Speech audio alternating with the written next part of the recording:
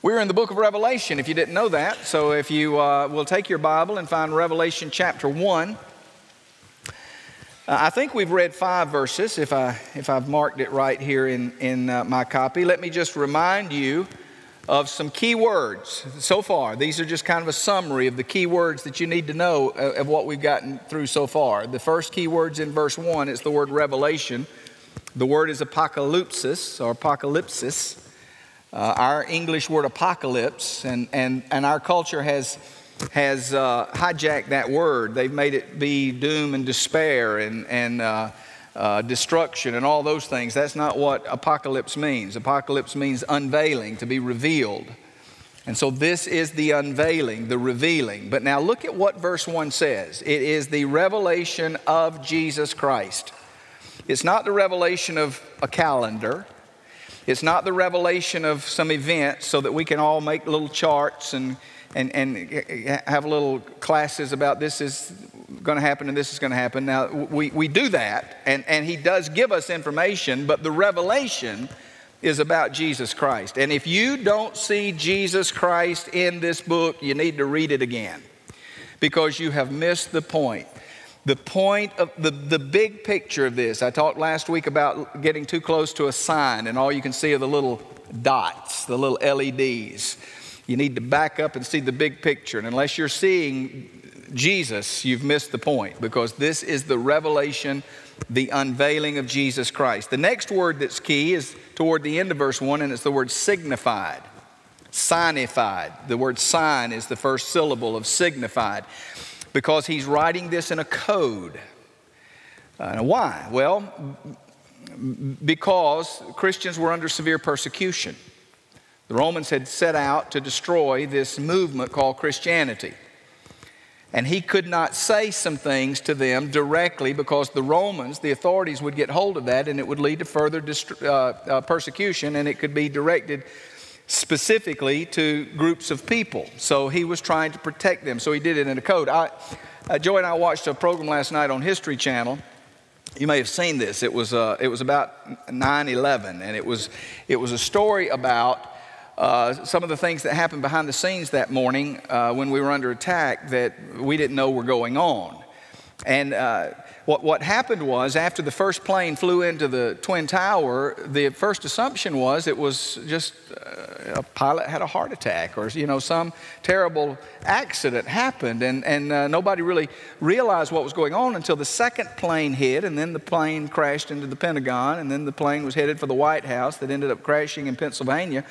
And it was really over an hour before all of the heads realized that we were truly under attack. Now, they had a system in place. This is what was fascinating. This is the point I'm getting to. They had a system in place that the military, Department of Defense, the executive branch, all of the different departments that would be involved in this kind of thing, that they had practiced and rehearsed what we would do if we ever came under attack like that. And so when they realized we were indeed under attack, well into it now, almost an hour into it, they put all that in practice and they went into that mode. But then they learned something. In all of their thoughts about protecting us from terrorist attacks from the outside, they had never thought that it might happen that way. And so the military had all of these radars that were looking for attacks and planes and missiles that were coming from foreign lands. And so all of NORAD's radars were aimed outward from the United States. But now the method of attack were domestic commercial airlines, and they weren't coming from outside. They were within the United States. And NORAD and the military did not have the radars that covered the domestic, so they needed the FAA. But the FAA had never been brought into this circle in their rehearsals and practices because nobody had ever thought that this would be the way that it happened. And so it literally took, they actually played some of the the radio transmissions that were taking place between Secretary of Defense and the Vice President NORAD, all these different people. And they keep saying, is the FAA on the line? Is the FAA on the line? Is the FAA on the line? And this went on for a long time. And finally, the FAA is on the line. So they start asking them questions. And if it had not been so serious, it would have been comical. Because the person from the FAA said, I don't know what you're talking about. I don't know what you're asking. And they were using codes and numbers and words that the person understood the words. I mean, they were in English. They knew what the word was that the person was saying. They just didn't know what it meant. Because those numbers and those codes that NORAD and the military and the Pentagon and the White House, all of those codes that they had worked out, the FAA was not a part of that. So when they're having these discussions and using these codes, they might as well be speaking Greek. And the guy finally said, I don't know what you are asking me. Well, that's kind of, as I was listening to that last night, I was thinking that's kind of why John wrote this the way he did. Because the Romans will understand the words. They understood Greek, but they won't know what he's talking about. So it is a sign language. It's a hidden kind of coded language. Not hidden because God doesn't want us to know it, but hidden because he was protecting. See, this is the revelation of Jesus Christ. God wants this revealed. It's not like God's trying to hide this from us. Now, that's where Christians get real confused sometimes because we think this is some kind of mumbo-jumbo hidden thing. You got to crack the code and buy this guy's book because he's cracked the code and he's figured out something that God really didn't want us to know. God wants us to know this. It's the revelation of Jesus Christ. It was in the code so that the Romans and those who would have caused problems for the believers so that they would not know. So signified is a key word. The next key word is verse 3, blessed. Blessed. The one who reads this is blessed. Those who hear the words of this prophecy and keep what is written are blessed because the time is near. It is the only book of the Bible about which there is a word of blessing for reading it, hearing it, and obeying it. And at the same time, over at the end of the book, there is a word of cursing if you change it. Revelation 22 verse 19 says, if anyone takes away from the words of this prophetic book, God will take away his share of the tree of life and the holy city written in this book. So I'm not leaving out one single word when I read it. So those are the key words that we have covered so far. Oh, one more key word in verse 4 is the word 7. And that's a key word because that's the first of the signs. That's the first code word. Now, it's a dual code word. It's literal in that this is a letter to 7 literal churches. And when you get to chapter 2 and 3, we looked at them last week. We'll study them over the next several weeks, months. There are 7 literal churches in Asia Minor that he mentions and that he's writing to. But the word 7 is the word for total. It's the word for complete. So it's not only 7 to those specific churches, but it's 7 to the total church of God, to every church that was in Asia Minor, to every church that has ever existed, to every church that will exist before Jesus comes again, to all of the redeemed, to all of the church of God. This letter is written to us. That's the sign of the 7. And there are going to be a lot of those numbers and pictures that we see as we go through this book. All right, so here's what I want to do. Now we're to new territory. That was all just kind of a reminder of where we've already been. Sometimes when you study books of the Bible like this, and I read a phrase and I stop and talk about that phrase, and then I read the next phrase and I stop and talk about that phrase, and read the next phrase and stop and talk about it, we read it all, but you don't hear the beauty of it. You don't hear it kind of in the completeness of the statement that's being made. So to keep that from happening, and I'm going to try to remind myself to do this as we go through the whole book, because I want to read it all, I want you to hear it all, and I want us to obey it all because I want us to be blessed. So what I'm going to do tonight, I'm going to read the first 8 verses. I don't think we'll get past verse 8 tonight. I know we won't because I haven't studied past verse 8 tonight, so that's where we're going to stop when we get to that verse. But Yeah, that's a hard thing on Wednesday night, you know. Sunday morning I plan sermons and I kind of know what I'm going to do. Wednesday night I never really know when we're going to run out of time. And sometimes I just get to waxing so eloquent, you know. I get to talking off about something that I didn't even plan to talk about, and before I know it, the time's gone. I'm teasing about that. But on Wednesday night I just kind of cut it off when I look at the clock and it's time to quit. And so I never really know how far to kind of go in my own thoughts and studying, but I don't think we'll go past verse 8 tonight. But let's read the whole first 8 verses and hear it in its beauty, and then we'll pick up where we left off. The revelation of Jesus Christ that God gave him to show his slaves what must quickly take place. He sent it and signified it through his angel to his slave John, who testified to God's word and to the testimony about Jesus Christ in all he saw. The one who reads this is blessed, and those who hear the words of this prophecy and keep what is written in it are blessed, because the time is near. John, to the 7 churches in Asia, grace and peace to you from the one who is, who was, and who is coming, from the 7 spirits before his throne, and from Jesus Christ, the faithful witness, the firstborn from the dead, and the ruler of the kings of the earth. To him who loves us and has set us free from our sins by his blood, and made us a kingdom, priest, to his God and Father, the glory and dominion are his forever and ever. Amen. Look, he is coming with the clouds, and every eye will see him, including those who pierced him. All the families of the earth will mourn over him. This is certain. Amen. I am the Alpha and the Omega, says the Lord God, the one who is, who was, and who is coming, the Almighty.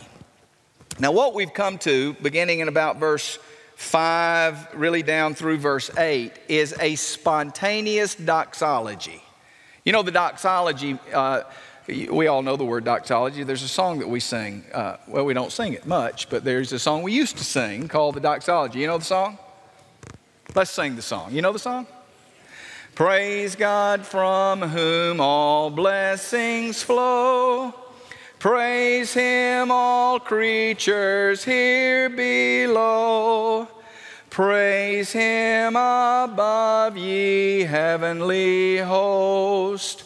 Praise Father, Son, and Holy Ghost. And if you were in a formal church, you sang. That's right. That word, doxology, just means praise. Praise. And what you have here in verse 5, 6, and 7 is that as John starts writing down what he has seen, God has given him this vision. And as he starts writing down the words that God has given him, he just breaks out into a spontaneous doxology. He just cannot contain himself, and he starts almost singing this praise to God. Now, it is not unique just to John. Other writers do that as well. For example, over in Ephesians chapter 3, Paul, at the end of the 3rd chapter, Paul said, now to him who is able to do above and beyond all that we ask or think, according to the power that works in us, to him be glory in the church in Christ Jesus to all generations forever and ever. Amen. That's a doxology. When you go over to 1 Timothy chapter 1, it's a doxology. It just breaks out into spontaneous praise to God for what he's done. It says, now to the King, eternal, immortal, invisible, the only God, be honor and glory forever and ever. Amen. When you read what Jude wrote, the end of the book of Jude, now to him who is able to protect you from stumbling and to make you stand in the presence of his glory blameless with great joy, to the only God, our Savior, through Jesus Christ our Lord, be glory and majesty and power and authority before all time, now and forever. Amen. You hear it? They just break out in doxology. They just start thinking about what they're writing, and it just overcomes them, and they just can't help themselves. And they just, I don't know if they actually sang it or not, but they just start praising God for who He is and what He's done. Well, that's what John does in these words. It's a doxology. Now, we've already studied verse 4 and part of verse 5, that the seven spirits, I told you that's probably a reference back to the book of Isaiah chapter 11. There's a passage over there that's probably a reference back to. We dealt with the first part of verse 5 last week, but look in the middle of verse 5. Now, in my copy of Scripture, this is the beginning of a new paragraph. Is it for you? Verse 5 kind of breaks right there in the middle. You're in the same verse, but it starts a new paragraph. It says, to Him who loves us. Now, the word to there, He's already said to one time, back up in verse 4. He said to the 7 churches in Asia, but that time it was the salutation of a letter. That's who He's writing the letter to, these 7 churches in Asia, ultimately, every church, every believer. But now the word to is almost like the dedication of a book.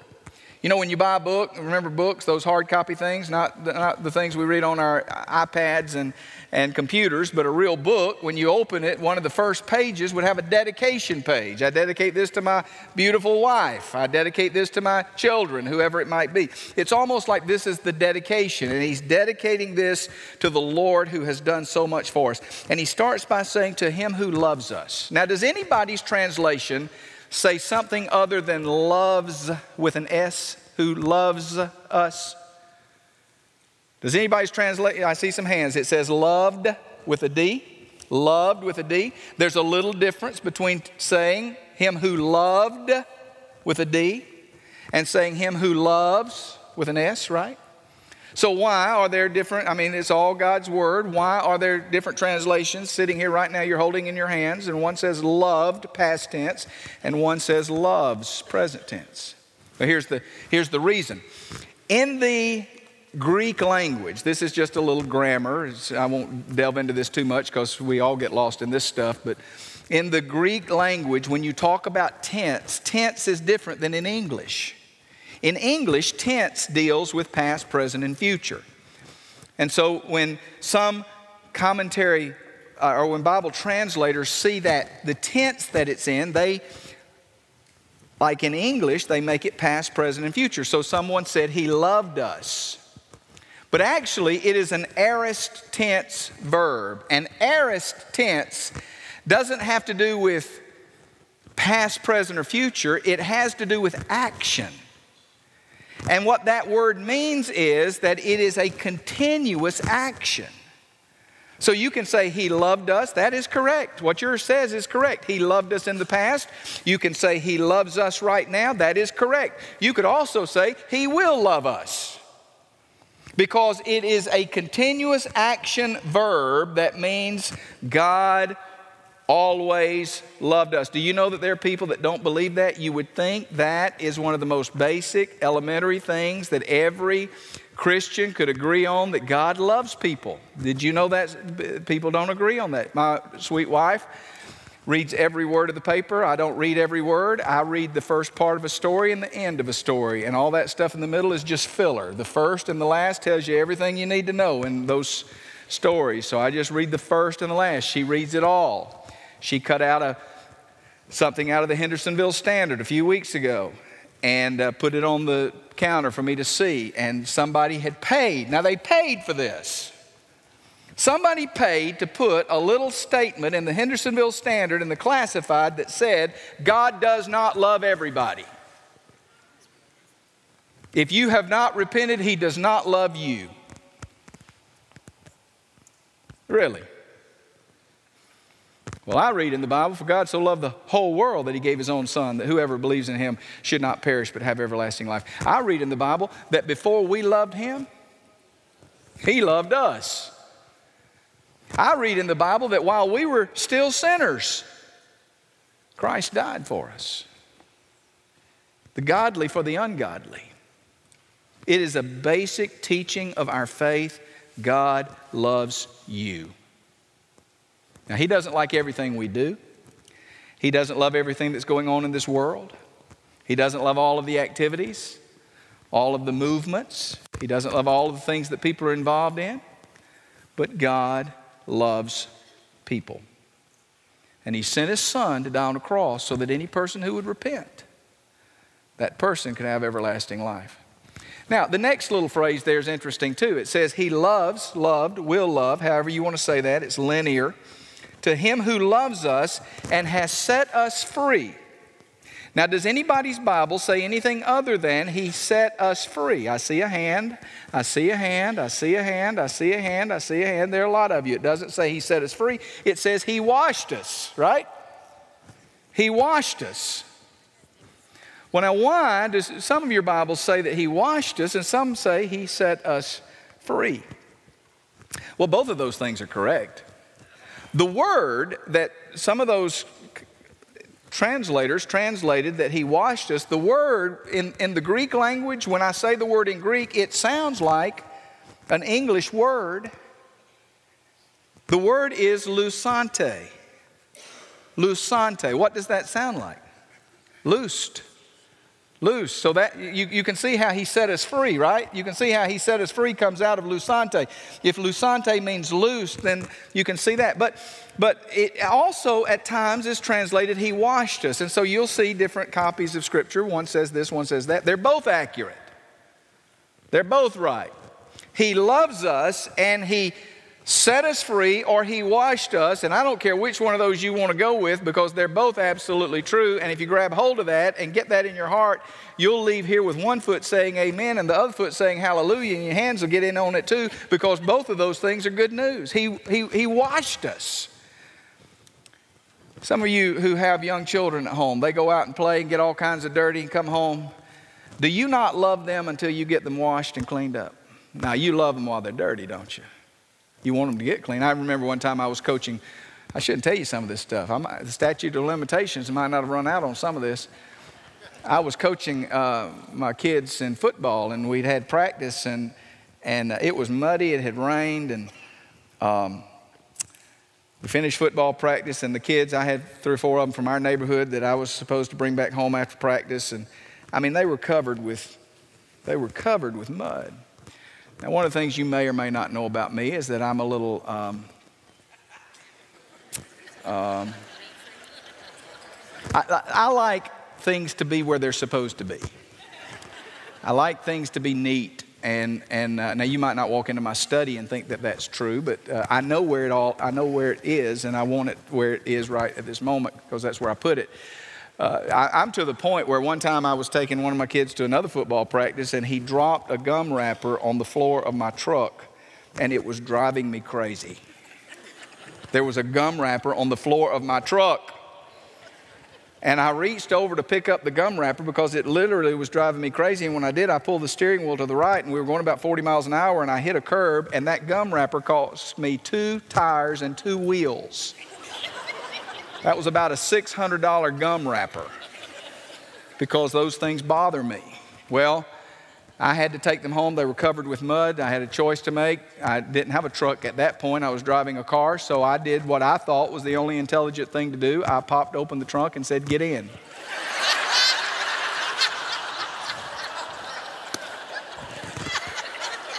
And I took them home. Now, they were filthy, but their mamas loved them. They didn't love me so much, but they loved them even when they were covered with all of that mud. They didn't have to get clean before their mamas loved them. They loved them. God loved us before we were clean. You see that? He loved us first. And there's an order to that. You see, that's the point I'm making. He loved us first, and then he washed us. Have you been to Jesus for his cleansing power? Are you washed in the blood of the Lamb? Are you fully trusting in his grace this hour? Oh, be washed in the blood of the Lamb. I mean, that's a great statement. But if your copy, like mine, says that he set us free, that's pretty good too. Because that's the picture of chains. We've been bound by chains, and he has removed those chains, and he has set us free. Blessed be the name of the Lord. He has set us free from the chains that bind us. That is amazing grace, isn't it? So it's all wrapped up in those words. To him who loves us and has set us free. By the way, whether you translate it, he set us free, or you translate it, he has washed us, that is not an aorist tense word. Where He loved us is linear. He loved us in the past. He loves us right now. He's going to love us in the future. That word is at a moment in time. It is an action that He did, and He did it once and for all. He set us free. He washed us. And that one act. Now, you know, sometimes I'll talk to people. Somebody said this to me recently. How long have you been a Christian? And their answer was, I've always been a Christian. Well, now I know what most people mean when they say that. I was raised in a Christian home. I've always known about Jesus. I've always been taught that God loves me. I've always believed that the Bible was true. I've always gone to church. That's what they mean. But there was a moment in time when you came to understand you are a sinner. There was a moment when you went from lost to saved. When you put your faith in Christ. So that's that word, that He has set us free. Well, how did He do that? By His blood. By His blood. Every now and then you'll hear somebody say, sometimes it's folks from a little bit more formal denominations, and they'll say, I don't know why you evangelical Christians talk about the blood so much. It's so gory. Why do you focus on the blood? Well, it's because without the shedding of blood, there's no forgiveness for our sins.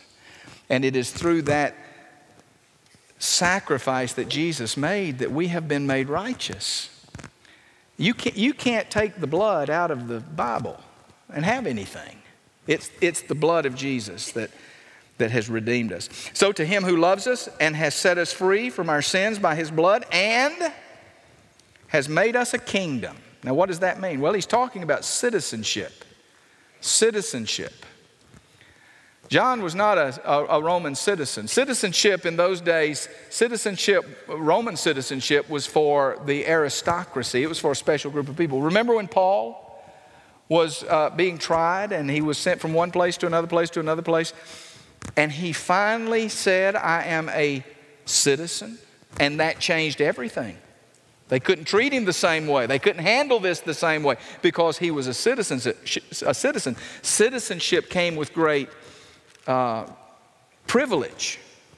He says, we are now citizens of a new kingdom. I'm glad to be an American. I'm thankful to be an American.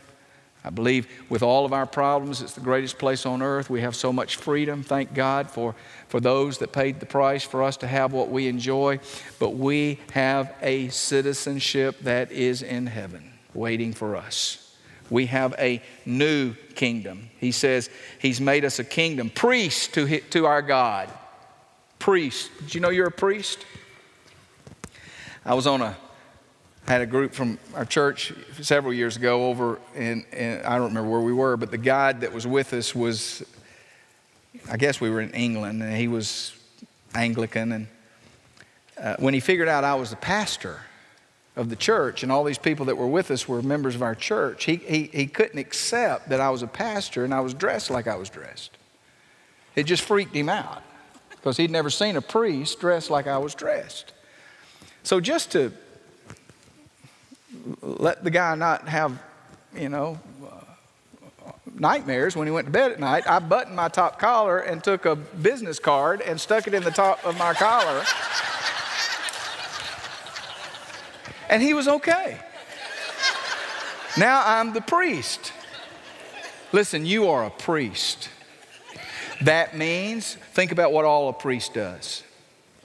You can come into the presence of God. You can do your own praying. You have communion with the Father. I'm telling you, one of the greatest doctrines that we have as Baptists is the priesthood of the believer. Now, I count it an honor to pray for you, and if you ask me to pray for you, I do. I do. And I know you pray for me. But when you ask me to pray for you, it is not because I am your only way to God. You are a priest before God, and we have a high priest, and his name is Jesus. And we come into the presence of the Father as his priest. He's made us a kingdom, priest to God and Father. The glory and dominion are his forever and ever. Amen. The word amen, he uses it twice in this passage. The word amen means yes. It means I agree. It's the same in Greek. It's the same in Hebrew. I agree. When you say amen, when you hear a song that moves your spirit, when a preacher says something or your connect group leader says something from the Word of God and it moves your spirit and you say amen, you're saying I agree. I am in tune with what you are saying. Well, how foolish I was to think we would get through verse 8. But we did get through verse 6. We are moving along at a rapid pace, are we not? I promise you, I keep telling you this, it will go faster. Sooner or later, it will go faster. All right, thank you for coming. It is the hour to go, so let me lead us in a word of prayer. Father, thank you again for the time. Thank you for the fellowship. Thank you for the friendship. Thank you for your word. Your word is truth. We hold to it. We love it. Help us to live it. We pray in Jesus' name. Amen. Good night.